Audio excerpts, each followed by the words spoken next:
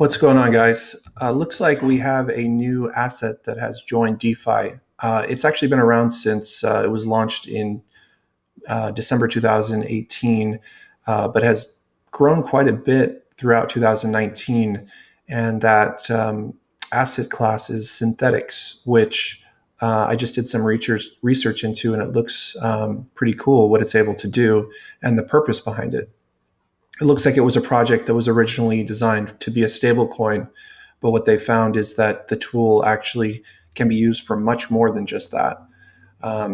So as you can see, it was launched in early 2000 or late 2018 and has grown pretty well. Obviously, the market as of late has been doing a lot of good things, which has helped all of the coins that are currently in crypto. But let me go ahead and read this. This is actually written by the team behind Synthetix, which kind of goes into depth about what the tool is for and how it'll be used in the future. And in my opinion, this does look like it's going to have a really strong use case in the future. The Synthetix platform enables the creation of on-chain synthetic assets, aka synths, that track the value of assets in the real world. Some examples of assets that the platform supports are synthetic fiat currencies, such as SUSD, SAUD, SKRW, etc. Synthetic commodities such as gold, as well as more complex assets such as equity indices. This overview will explain how the system enables the creation of these assets, as well as some of the considerations in its design. What is a synthetic asset? Synthetic assets allow you to receive the benefit of holding an asset without actually holding it. Before going any further, many people would want to stop you here and ask why. Why would you want to hold a synthetic asset instead of just holding the asset itself? There are many answers to this question, but the fundamental reason people hold synthetic assets is that they receive some benefit over simply holding the underlying asset. The benefit could be access, such as in the case of gold, where someone wants exposure to gold without having to deal with the custody. It could be liquidity, where someone wants to be able to easily enter and exit a position that would be difficult to do so with the underlying asset. But in our case, the answer is very simple. People will want to hold on-chain synthetic assets because they get the benefit of holding the underlying asset, plus all the advantages of a decentralized platform, such as some of the other things above that they mentioned, like liquidity and not having to deal with the underlying asset. What are the benefits of synths? The first use case for synths was stablecoins, the ability to hold a token that tracked the value of a fiat currency without needing to hold the fiat currency. The benefit to holders of these tokens is being able to transfer value in an agreed upon and widely accepted denomination without needing to rely on a third party to hold collateral. This will be hugely beneficial once we have wide-scale decentralized marketplaces, as new users will feel much more comfortable converting fiat into a crypto asset denominated in their local fiat currency, and then using that to purchase goods and services on decentralized platforms. And I can see that definitely it is difficult right now to convert it is difficult to move into specific stable coins. Most stable coins right now are tied to the US dollar. So, and as you'll see as I go to the Synthetix site, they have stable coins for pretty much every currency.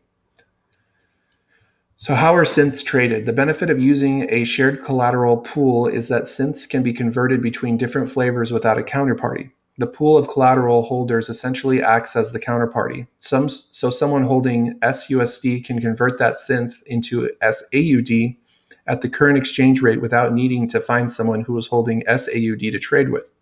This, combined with our Synthetix exchange platform, will allow users to quickly swap between different commodities and fiat currencies, paying only for gas and the Synthetix network fee. How does Synthetix work? The platform uses a token called SNX, the Synthetix network token, and holding this token allows you to create synths. You do this by locking SNX into a smart contract and minting synths against this value. In order to ensure that synths are fully backed, the system will only will only you to issue a fraction of the SNX value you lock. The system currently requires that you lock 5 times more value into the contract than the synths you mint. Where does SNX derive its value? The SNX token is the core of the Synthetix network. It is what allows people to participate in minting synths and provides the collateral to back them. As mentioned earlier, a decentralized system of synthetic assets will have a huge benefit for users. Users will be willing to pay for this utility in the form of transaction fees when they transfer synths. These fees are paid to SNX holders who have minted synths and maintain a healthy collateralization ratio.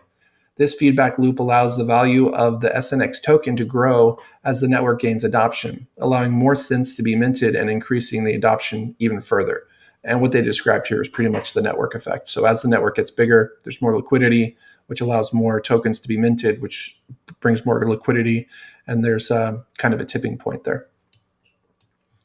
What is the role of the SNX holder? SNX holders act as both issuers of synths as well as maintainers of the system. They hold a pool of collateral value in the form of SNX tokens that underpins the network. They are rewarded for performing this role with a portion of the fees generated by the network.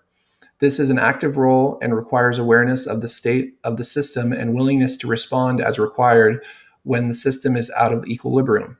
SNX holders who actively maintain the collateralization state are rewarded with a higher proportion of fees than other SNX holders.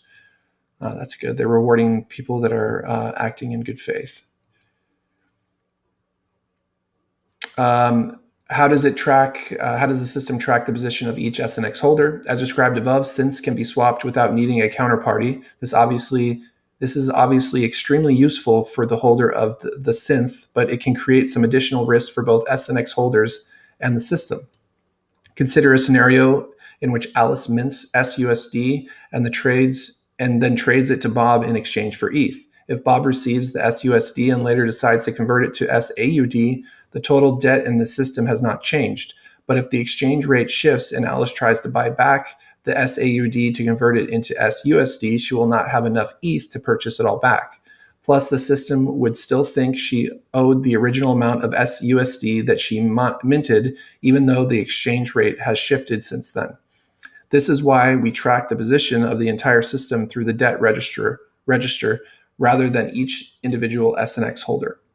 The debt register is what allows the system to track the total outstanding value of synths that have been minted by SNX holders.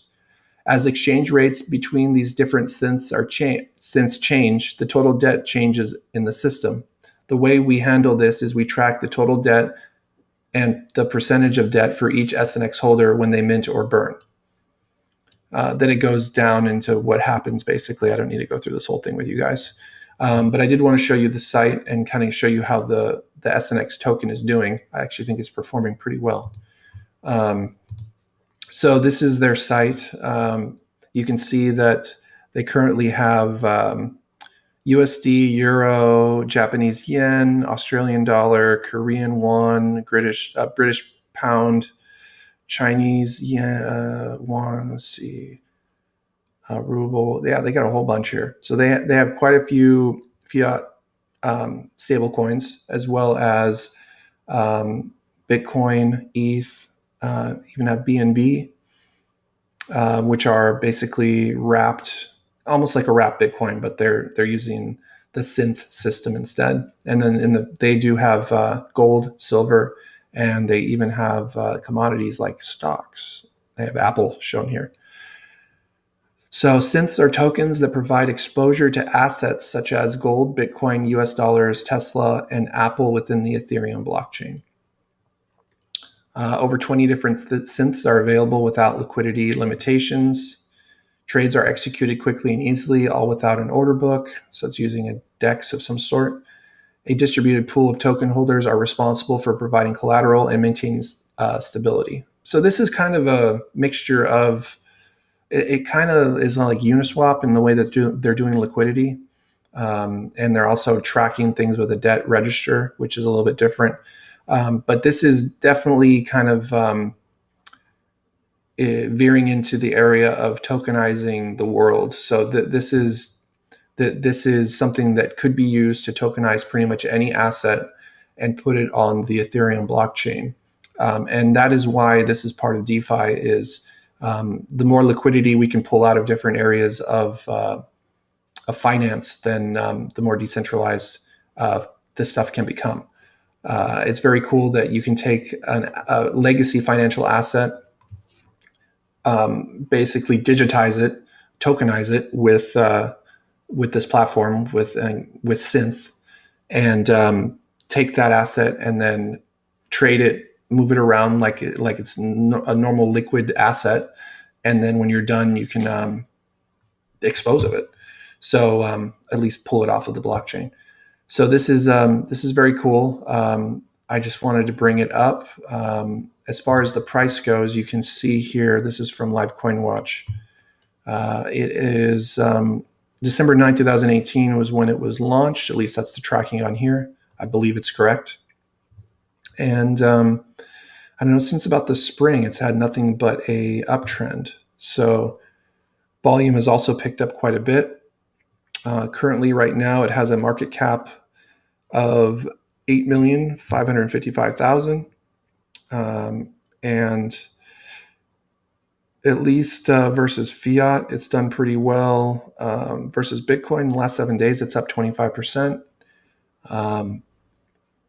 Versus ETH, it's in the green, so it's doing pretty well. These are the type of platforms I believe will do very, very well, especially as DeFi picks up pace and becomes more and more mainstream. There's been a lot of news about DeFi lately. Specifically, it was brought up during Consensus quite a bit. Also brought up during the Ethereum Summit. There's a lot of focus on DeFi, a lot of interest in DeFi. There's a lot of other blockchains outside of Ethereum that are talking about DeFi, and projects like this are just going to add on to it. So please like, subscribe, share the video. A link to the Synthetix website will be in the description, along with the article that I read from the Synthetix team from Medium. That'll also be in the description. That's all I got. Thanks. Have a good one.